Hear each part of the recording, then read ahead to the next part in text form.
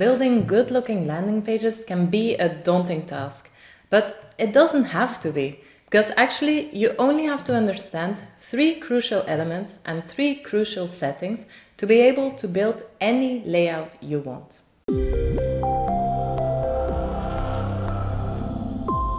Hi, I'm Hanne from Thrive Themes, and in this video I'm gonna show you the 3 elements and the 3 settings you need to understand in order to build those pages. Now, let's dive right in.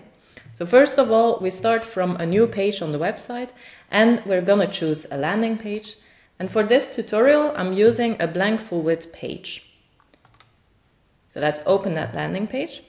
Now you can see on this landing page that the page is white, but you already have a gray section on it. So this is a page section, and it's actually the very first element we'll want to understand in order to build good looking landing pages. Now, if your landing page only has one color or one image, you don't have to worry about this. But as soon as you want to build a bit more complicated landing page, such as maybe a home page or a sales page, you will want to be able to change the background color depending on the sections of your website. So depending on the sections in that page. And this is where you need page sections for.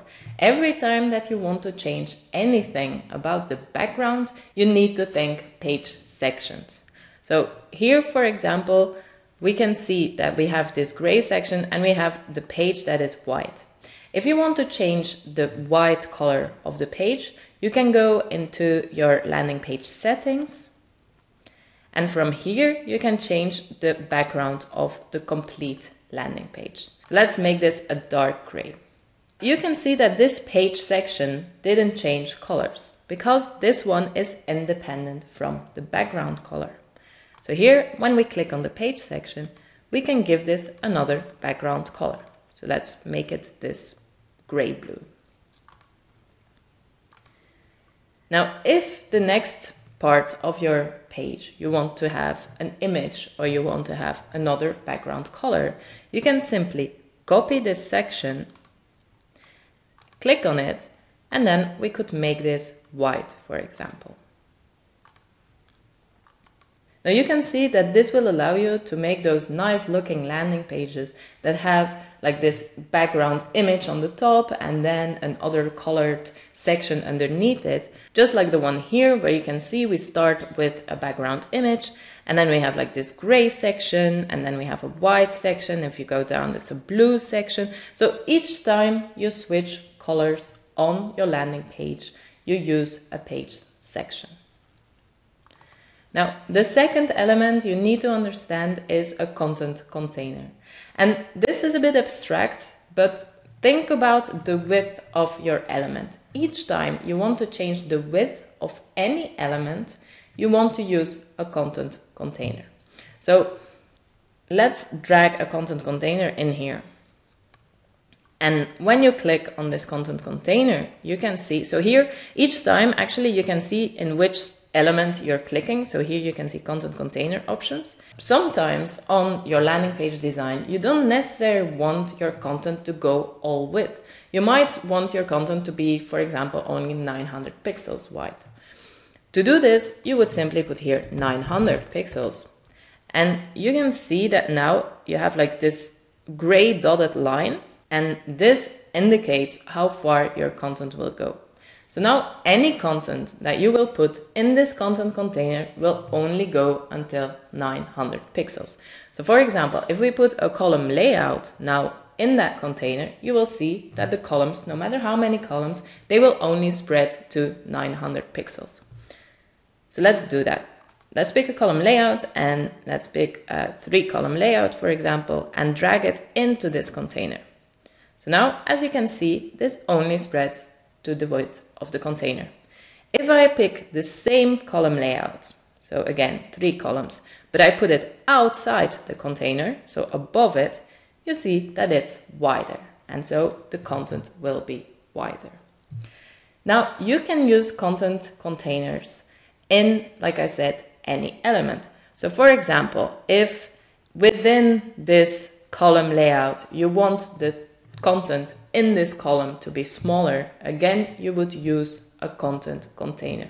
Now, why is it so important to use content containers and not margins and padding, something we'll talk about later, is because a content container allows you to keep your website mobile optimized.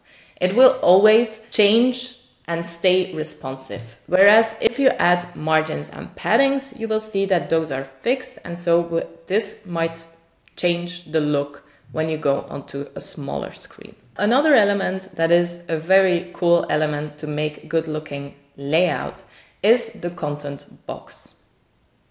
So when you go into the content box, and let's pick a style 6, if you put the content box into the content container, you'll see that you have a content box of 900 pixels width. If we take that same content box, we put it outside the content container, it will spread until our 1176 pixels. And now if we take a content box and we put it into a column layout, it will go nicely the width of the column. Okay?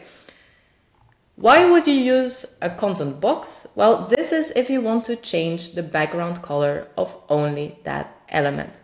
So page section to change the full background of the website, and a content box to change the background of a certain element. This allows you to build very interesting layouts already.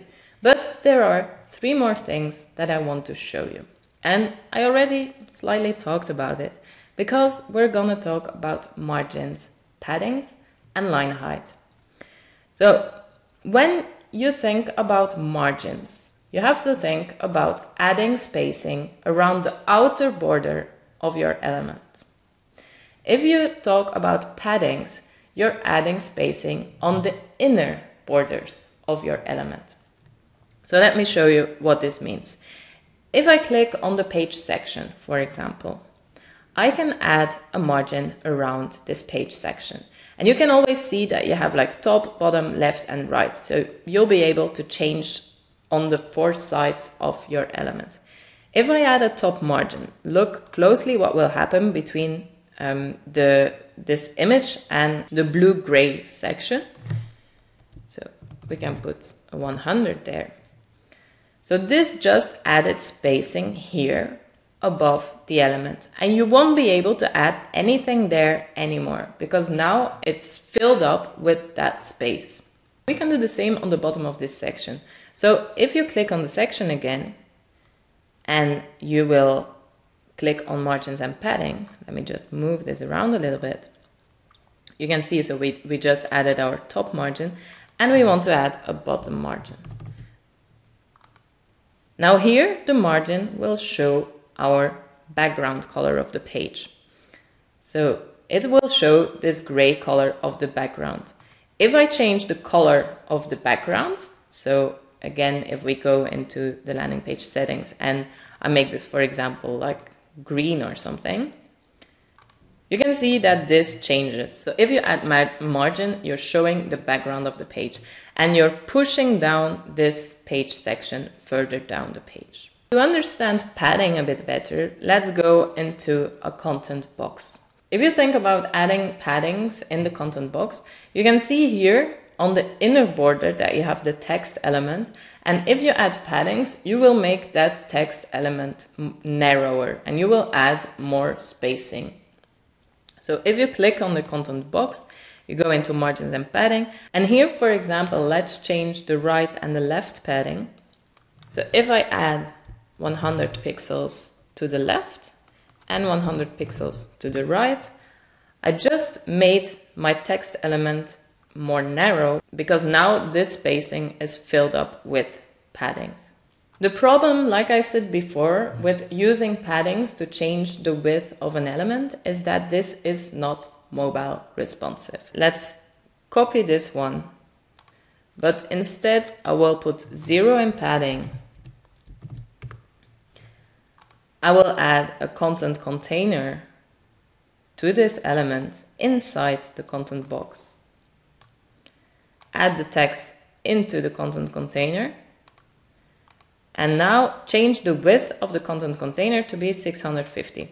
So this would be exactly the same visually as this one, right? So we both have here 100 pixels on the screen that we're working with.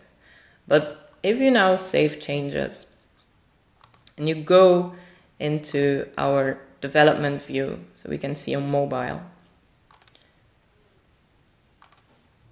you will be able to see the difference on a smaller screen. So I will make this screen smaller. Watch what happens. Here, the content box that has the padding, the 100 pixel padding, will keep the 100 pixel padding even though the text isn't very readable anymore. Whereas the content container will scale with the screen size. And you will avoid having things like this, where it's only one letter per line, and you will keep a very readable text. So now, this was the difference between padding and a content container and the importance for mobile view. And then there is one more thing that I want to show you, and that is line height. Line height only applies to text elements. So this is very important to understand. The problem is that if within a text element you want to have more spacing in between the lines, you cannot use margins or paddings because it's within one element. And like I told you in the beginning, the margins are the outer border of the element, the paddings are the inner border of the element, but there is nothing to actually change like within the element. And that's where you need line height for. So I'm gonna copy this element because I want to show you the difference between the margin padding and the line height. So here, if you say that, for example, this text, let's make this bold. If this bolded text, if you think that it would be better readable with a little bit more spacing in between the lines, you can click on it and go into line height. And here you can make this, for example, 40 pixels. So you can see now that there is more spacing in between the line heights. Now, if you want to have more spacing in between text elements, so in between this first element and this second element, you would use margin, not line height. So for here, you could then add a margin on the top of the element. And this allows you to have spacing in between the elements. Now, the best way to learn how this works is to play around with this, to make different layouts and to see how it works. But let me just give you a quick recap. To change the complete background of a part of your page, you need to use a page section. To change the width of any content, you add a content container. So within a page section, within columns, within a content box, you can add a content container to change the width of your element and keep it mobile responsive. And then if you want to change the background color of only a certain box on your page, then you can use a content box and change the settings for that box. The three settings you need to understand in order to make good looking pages are margins, paddings, and line height. Margins is the spacing you will add on the outer border of your element. Paddings is the spacing you add on the inner borders of your element. And line height is used for text elements to change the spacing in between the text lines. Now, I hope this helped you to see how to build great looking landing pages. And if you have any questions, please leave them below.